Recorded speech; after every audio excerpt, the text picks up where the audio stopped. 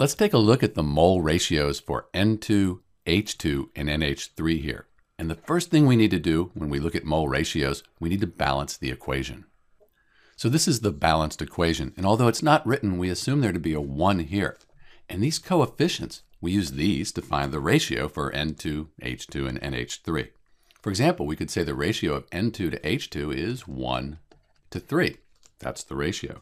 Or you could say H2 to NH3 is 3 to 2.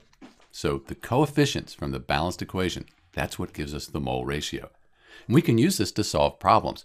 For example, if we're given 0.5 moles of H2, we want to know how many moles of NH3 we get when this reaction takes place. We can use the mole ratio. One way to think about it is we have 0.5 is to 3 as x is to 2. We can just set this up as a ratio. Then we cross multiply, we get 3 times x, 3x equals 0.5 times 2. That's just 1.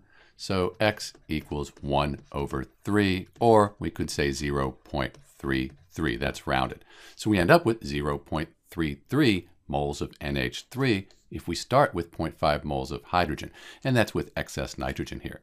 So we could just set these ratios up like this and solve our problem here. The other way to do this is use conversion factors. You get the same answer, but teachers kind of like that way. Let's show you that. So we start with our 0.5 moles of H2, just something I made up for the problem, and we're going to multiply by the mole ratio.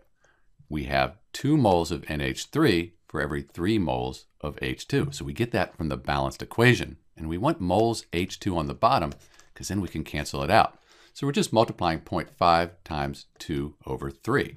We end up with 0.33 moles of NH3, and that's what we found when we just used the ratios here. So either way, that's how we can use mole ratios with N2 plus H2 yields NH3. This is Dr. B. Thanks for watching.